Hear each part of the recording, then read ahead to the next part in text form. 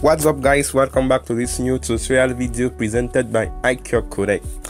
So before I start this video, a great big hands up to all our subscribers from all around the world, from India, from Pakistan, from Brazil, from the US. So we actually thank you guys. So in the video today, what you are going to be looking is how to install virtual machine on your Android device. So how to have an Android device installed on your Android device work such as BlueStack PC. So this trick is one of the best you found out there because this is the 2020 method on how to install Vmos on your Android device non-rooted and without downloading the ROMs of Vmos. So please, if it's your first time on this channel, click on the subscribe button and hit the notification bell to stay tuned on our latest videos, because actually after this video what is coming up is next how to create virtual numbers on WhatsApp UK US numbers. So stay tuned on this channel to discover more high-tech videos and tricks, and this will be done by my colleague. So in this video what you're going to need is that you're going to first need an Android device that is compatible. For I'll advise you to get an Android device of a storage of, I can say, 32 GB and a RAM of 3 GB at least. In my own case, and my RAM is 4, so you can actually have a device at the RAM of 3 and a ROM of 32 GB. That will be very compatible for this trick. So firstly, we're going to download in our Vmos from the internet. So for download Vmos, actually easy. What you're going to do, you're going to type in Vmos IQcodec on your Google search. So after typing Vmos on IQcodec, make sure you take in for the latest version on the IQcodec website, which is actually 317 megabyte if I think so. So it's 317 megabyte. On my own case, I already have it, so I'm not going to download it anymore. You can see I already have Vmos downloaded on my Android device. So after downloading Vmos on your Android device, next on Play Store we're going to need an archive downloader. So we're going to need an archive file. So I'm going to download in Z-Archive. So Z-Archive is a freeware found on Play Store, so you guys should get it for this trick. It's actually 2 MB. I already have it installed, so let us skip it to the next step. So once these two softwares have been installed, once Z-Archive is installed on your Android device, since you have to use Z-Archive to install the Vmos. So as from this step, please follow my lead carefully. So you can see Z-Archive at here at the corner. So get onto Z-Archive, locate your download folder on your device. On my own case is download, and if you can actually see at the last option here, we have Vmos virtual root Android on Android double system. So after doing this, what you're going to do is that once Z-Archive is installed, you're going to click on the Vmos file. I'm going to extract. You can see you press on the extract. After clicking on the extract, you come right here to this theory button. Click on the theory button. We're actually going to create a folder where we're going to extract all the files found in this archive. So you're going to create a new folder. Let us say the name of the new folder is Vmos 220.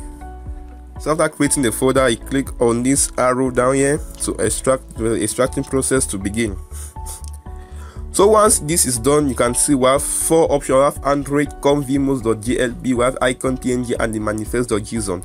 So you're going to go in for the second file, which is com.vmos.glb apk to install it. So actually click on this and open, install.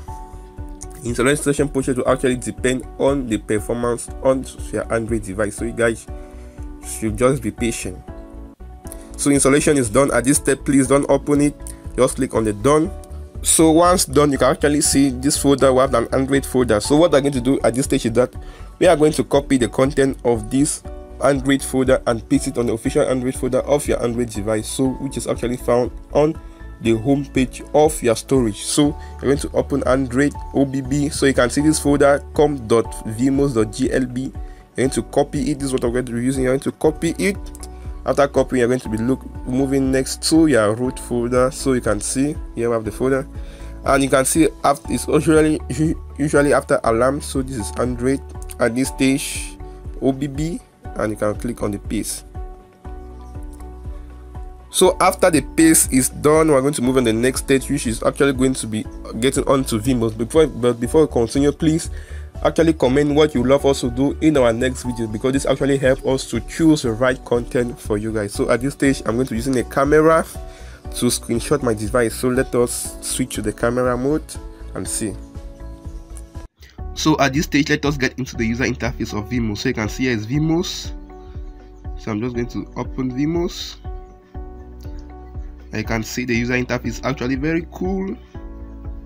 After this stage, you're going to start Vmos and use overlay floating mode. You click on the yes to actually allow the permission, and to authorize, you need to authorize access to the delivery location, to media, and to record audio. Once this is done, installation of the ROM access, and please note that this thing is without data connection, so you cannot see in unzipping, no data consumption. So this is what is actually very cool in this 2020 method on how to install the Vmos on your Android device. So it is using no megabyte. As you can actually see, my data connection, it's off, so I don't have data. I'm actually off the data, and it's actually unzipping the ROMs for free without any data access, which is 292 megabyte. So this process will actually depend on your Android performance. So once this is done, just be patient.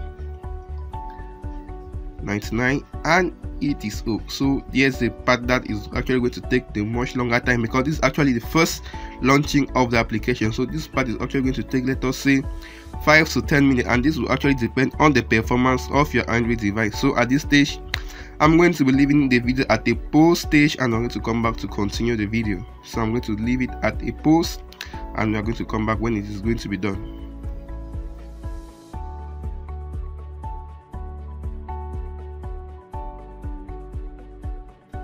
And you can actually see our Vmos has been installed successfully on our Android device. So you can see here is our second Android device on our Android device. So if you actually check at the settings, you are going to see that we're using an operating system of Lollipop, which is the 5.0.1. so you can see accessibility about phone, and I'm going to be seeing that we're using Vmos version 5.11, which is the Lollipop.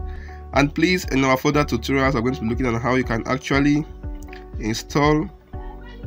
You are going to be looking how you can now import your applications from your Vmos to your from your Android device to your Vmos device. So you can see it is very cool, and it is very tricky, and this is one of the best methods that are going to be look out there on how to install Vmos on your Android device. So that was all about this video, and please, if you love the video, give a like and stay tuned on IQcodec for our next tutorial. As I said earlier, you guys shouldn't miss the other videos that are going to be loading today on how to get virtual numbers on WhatsApp for the year 2020, and also how you can actually install the latest version of Kali Linux version 220.1 that is actually been released on Hyper-V. So stay tuned on IQcodec for our next tutorial.